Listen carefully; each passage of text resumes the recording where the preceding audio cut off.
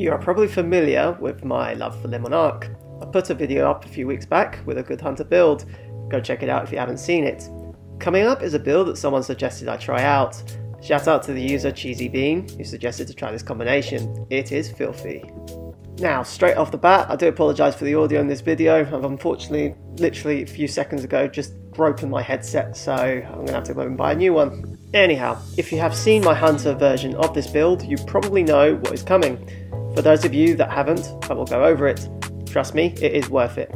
The hunter build is great, but this build is even more toxic in my opinion. This is a PvP review, so don't run into an endgame activity with this.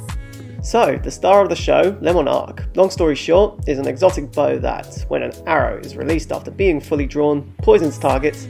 Precision hits cause an explosion that poisons adversaries around the target. A precision hit does 152 damage, with the poison effect lasting about 3 seconds. That does 3 damage per tick. Then, we have my favourite hand cannon at the moment, the Steady Hand, the 120 rounds per minute weapon of the moment, obtainable in the Iron Banner. My roll comes with quick draw, which makes this lethal when combined with the bow. Due to its awful reload, I use backup mag, which gives me 11 rounds per mag. I will get to the armour and stats in a minute. The Hunter Exotic, Oathkeeper, allows bows to be held indefinitely. Unfortunately, Warlocks are, Warlocks. Due to this, you will have to time your bow knocking. However, when timed right, unleash a shot and immediately swap to a hand cannon to finish off the target. They literally won't see it even coming. But Plasma, why would you choose a Hunter over Warlock in PvP? Wait for it, all in good time. So far we have seen the basic gameplay, time to complicate things a bit. Now, before I continue, if you're enjoying the content so far, please consider subscribing to my channel. I have developed a passion for doing this during the pandemic and want to keep going. You can drop me a comment, feedback also, as long as it's constructive. I will be investing in some new tech to get content out quicker, like replacing the bloody headset I just broke. So stay tuned. I also reply to all comments, so get in touch. Anyhow, moving on. If for whatever reason you don't have a 120 hand cannon with quick draw, I present to you a fitting aspect.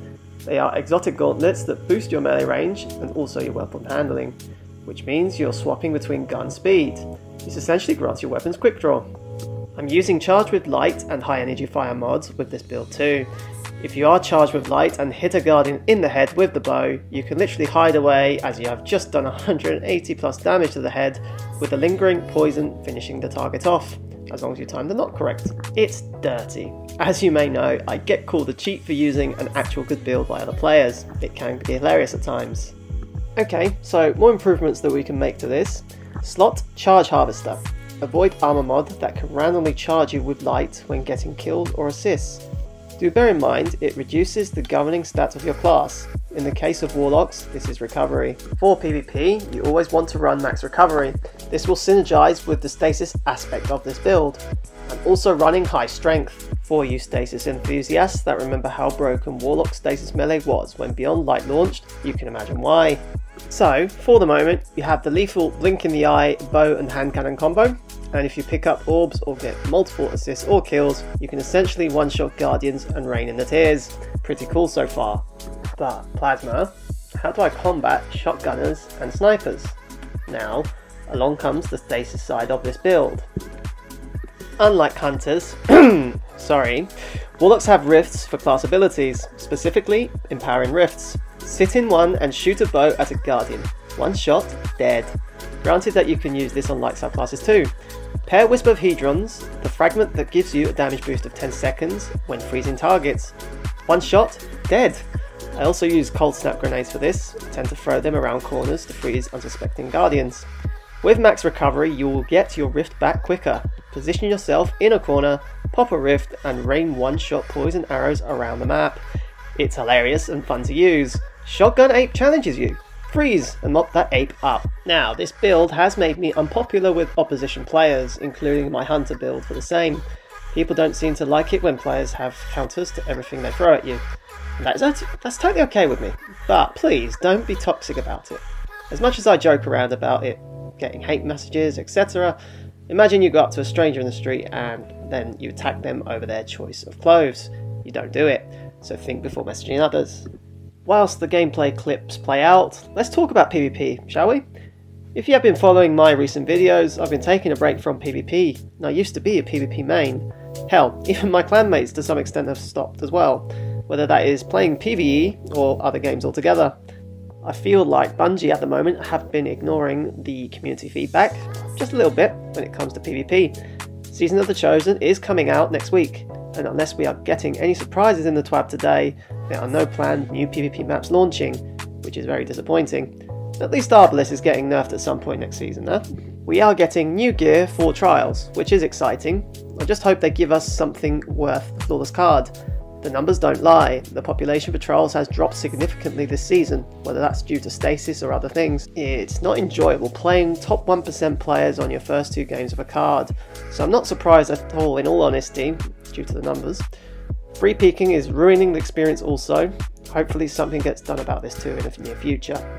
In terms of PvE, I just don't know. I was more excited about the Scorn Screed that appeared at the end of the trailer for next season than anything else. We have not seen the Scorn since Forsaken. We are due an encounter or two with them, and we also know that the Fanatic is still alive, so who knows. At least it seems we will have a lot more to do compared to Season of the Hunt, which didn't really offer much. However, the Beyond Light campaign softened that blow significantly. We are surprisingly getting a new strike with the next expansion, and 2 Destiny 1 reprised strikes, so I guess this is new for some players? Plus, adept weapons are coming to GM Nightfalls later in the season. I can't wait to grind for a God Roll palindrome. From a narrative perspective, I must say, Bungie are smashing it. Kayatl is here, the new Empress of the Cabal. Aldrin Crow is hanging out with Zavala, which is interesting, and we are also getting new Stasis aspects. Hunters need some love in that department, as we only have 2 fragment slots with the current 2 aspects that we do have. Anyhow, enough of my rambling. Leave a like if you enjoyed the video. I forgot to mention, with the season winding down, this Le Monarque build still will be viable next season, so give it a try.